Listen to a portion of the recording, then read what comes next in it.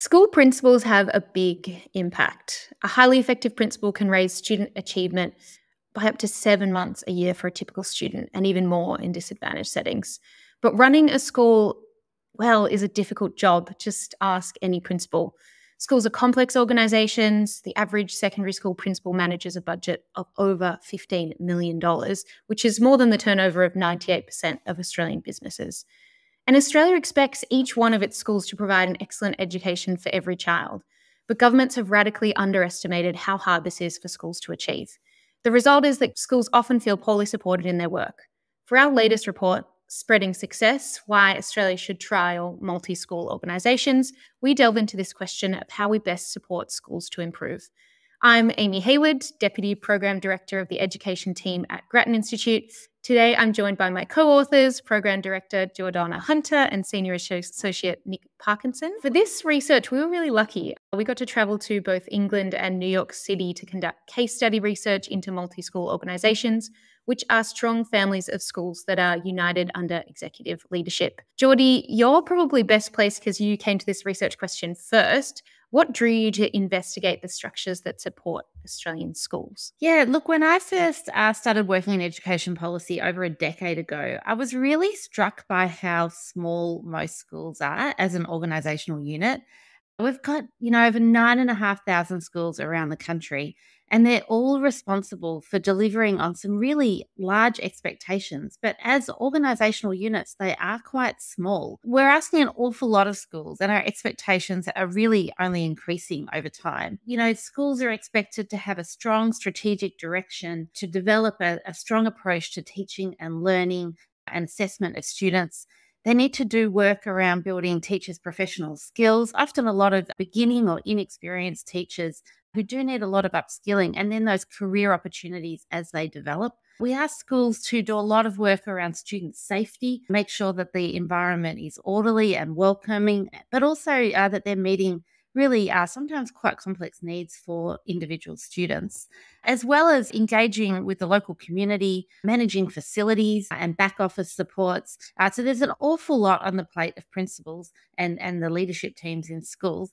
And many of our schools really are quite small. So a third of primary schools have less than 10 teaching staff. What we've really effectively done is asked principals to be superheroes. And when we want a school system that's improving over time and delivering better outcomes for students, we really are expecting principals to carry this tremendous weight, be those superheroes in those schools. And really, I think we have to ask ourselves if that is sustainable. Can you tell us a little bit more about the multi-school organisations we visited and what kind of schools they run? So we visited 6 different multi-school organisations across England and New York. And most of those multi-school organisations run schools that are fully government funded, fee-free, and open to all students. In each case, they draw on a substantial amount of support from the head office to enact a common blueprint for running an effective school. So an example of this is that in those 6 multi-school organisations, they were commonly using the same shared curriculum and assessment materials and running shared induction and professional development. So that similar blueprint was really strongly in place across the schools that they worked with. So that coordination required to do that really well is hardwired into the multi-school organisation structure. And it really creates those strong bonds between schools, which is really powerful to support improvement over time. I do want to say the MSO or multi-school organisation model, it doesn't guarantee success, but it does improve the odds of school improvement over time. And it can lead to some really impressive results. So the organisations we visited were amongst some of the highest performing organisations and schools in those countries. And they were working with students often in very disadvantaged circumstances to deliver some really impressive academic and enrichment results for those students.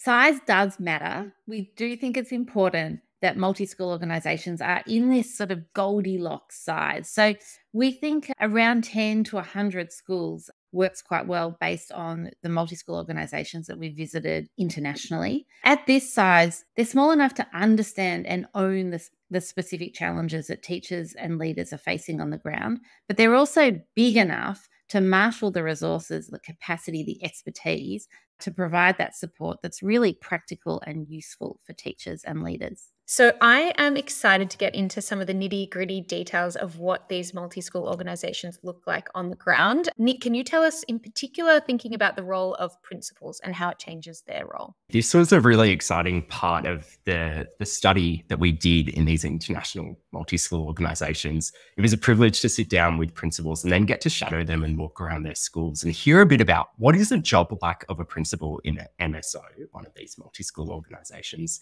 There's two key things that we really noticed, and one was how being in an MSO takes a load off principals' shoulders. And the other thing that we heard is how they get support in acute crises. An interesting study or case example of this is Partnership Schools, which opened in 2013. It's an MSO in New York. It was granted operational control of 6 schools by the Archdiocese of New York. It now runs 11 Catholic schools in both New York and Cleveland. The principal role changed when the schools joined Partnership Schools because principals felt they got more shoulder-to-shoulder support from a central team. No longer did they have to do all the work that previously might have fallen to them when it came to budgeting and finance, payroll, enrollments, scholarships, and just the things that happen in a school, like when a boiler breaks, and it sometimes falls on the principal's lap to fix that. One of the principals who'd been there across the transition told us, being free of these operational things allows me to be in the classroom more and to be more present with the community. And this sentiment was shared by principals across the different multi-school organizations we visited. One key thing to point out, though, is it's not just about taking an administrative burden off principals. It's actually providing that really practical support that backs them up in difficult situations. What we heard from principals is that they also get help in acute crises from specialists who share a same mental model for what an effective school looks like because they work for the same MSO. Just a practical example of this, we heard from one principal in the English context about how sometimes they were able to have specialists on the hand to help them with the really tricky change management journey that their school was going on. This meant practical support, such as joining a challenging conversation or helping them write a difficult letter, instead of bouncing those issues back to the school and leaving it up to the principal to manage them on their own.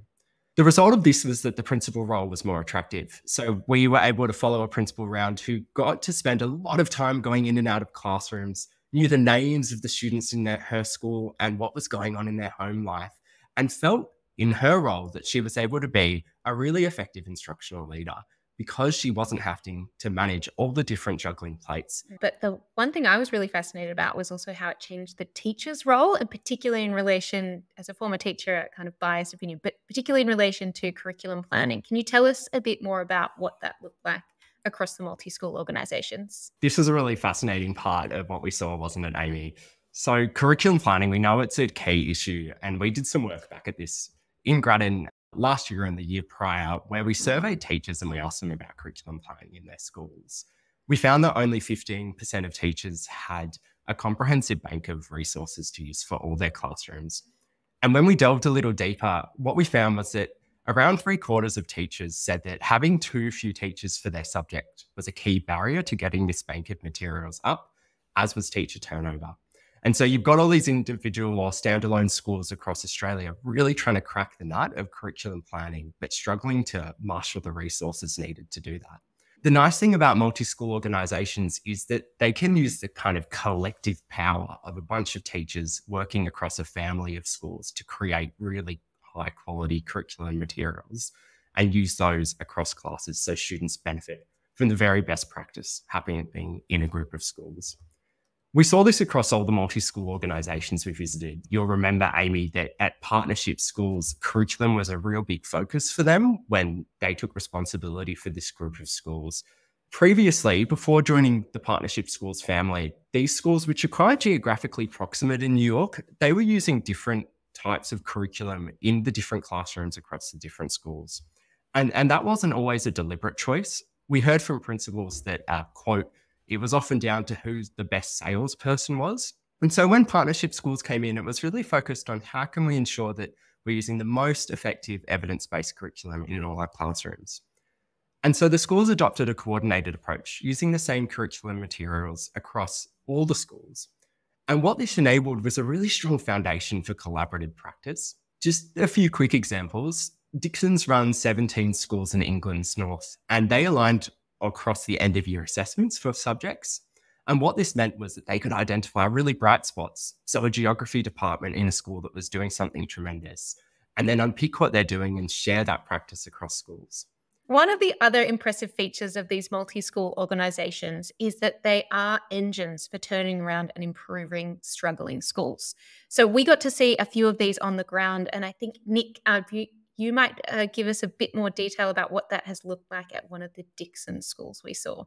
Yeah, Amy, that's right. And multi-school organisations, particularly in the English context, had been an important vehicle for taking a chance on some of these schools that for many years have really struggled. I mentioned Dixon's before, but they focus on really challenging contexts, and they've supported and successfully turned around several struggling schools. One example that we visited was Dixon's Cottingley Academy. And Dixon's Cottingley Academy was previously a school that had struggled with lots of principal turnover. Students weren't making the progress that they were hoping for in their learning, and there was consistently disruptive student behaviour. When I joined Dixon's had already attempted a few turnarounds and had a critical mass of some really high-performing schools, including some of the very best schools in England. That meant that Dixon's was able to draw on the knowledge it already had within its family of schools to help in the turnaround effort at Dixon's Cottingley Academy. One thing that was really important was making sure that behaviour was really amenable to a great learning environment. And to do this, it starts even in the yard before class time. Dixon's brought in leaders from its other high-performing schools who'd implemented tried and tested methods of getting behaviour to the point where everyone's able to learn and it's a safe learning environment. And one of the key strategies was what's called a lineup, and it's a strategy that involves students assembling in lines at the bell to be escorted quietly to class. It's important for a few reasons, because it means that between break time and class time, students are able to come to class together, have the class start on time, and reduce corridor noise. Lineups, though, aren't something that's easy to get started if you're a school that historically hasn't done them, because the strategy's success hinges on all teachers being on the same page and having buy-in to the method. And that's why it was really important at Dixon's that when Cottingley Academy joined its family of schools, key staff members and leaders were sent to other Dixon schools to see how lineups work in practice. Importantly, leaders who'd implemented lineups at their school also came to Dixon's Cottingley Academy, and they were able to train staff. A key factor in the success of what happened at Dixon's Cottingley Academy and this turnaround journey was that 7 of the 10 senior staff members had worked at another Dixon school. This meant they had a really clear blueprint in their mind for what an effective school looks like and what they were working towards. It meant they knew the kind of details of what would help the strategies succeed that they were trying to put in place and what are some of the points at which they might fail and how could they address those. And importantly, Dixon's is now attempting new turnarounds and it's implementing what it's learned at Cottingley Academy. Dixon's has now codified a detailed blueprint for what it takes to run an effective school and a transformation roadmap to get there. This includes a checklist of the things you would do in the first year of having a school join the Dixon's family, and that checklist can be tailored to schools, but also includes resources. So lineups, that strategy I talked about before, there's now something called a what to do, which is essentially a detailed list of how you might run a lineup, including potential scripts you might use when introducing it for the first time to students and families. So this detailed, highly precise effort is actually some of the stuff we forget about what it takes to turn around a school. It's the shoulder-to-shoulder practical support that's accrued through many years of doing this work that it was really impressive when we saw it. And you can imagine how much that helps a new principal coming into a role to have all this knowledge and wisdom about the lessons learned in years before them. This all sounds great, obviously. And those listening might think, how does a multi-school organisation differ to the current ways in Australia that we support schools? Jordana, I was hoping you could enlighten us. Certainly in Australia, we've seen quite a lot of experimentation with different approaches to supporting school improvement.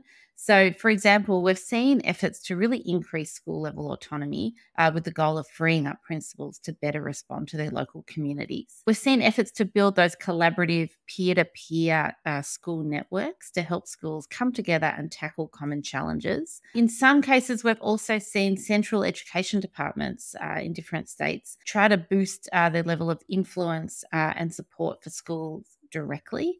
And we've also seen efforts to boost the regional arms of education departments. Sometimes we call this the middle layer, so that they can provide schools with more support closer to the school gate. And there's been, I think, experimentation that's really tinkered with different combinations of these approaches over time.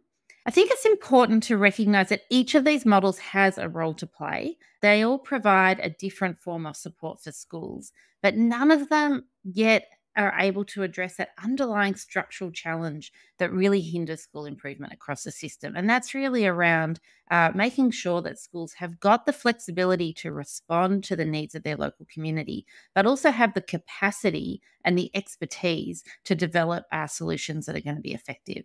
So I'm going to just talk through a couple of different examples here. One is the case around increasing school autonomy. So we're seeing this as a really important part of system reform initiatives, particularly in Western Australia, but also in Victoria.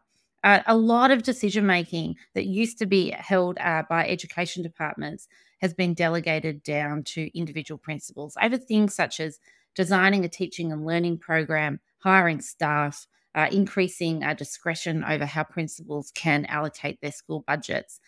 And the intention here is to really increase principals' freedom to make the decisions that they think are best for their local community, for the schools that they're serving.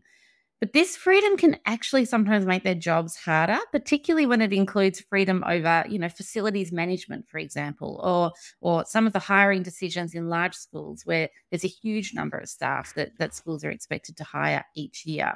And it can make principals feel a little bit like they're working in what's being called autonomous islands, disconnected autonomous islands. And they lose sometimes that systemness and can sometimes feel quite overburdened by the rush of decisions that they have to make each day, which can actually mean that principals have less time in reality working with teachers as instructional leaders or engaging with their local community. Another example is collaborative networks. So as I said, these are generally quite loose, formal, sometimes informal peer-to-peer networks that principals are a part of.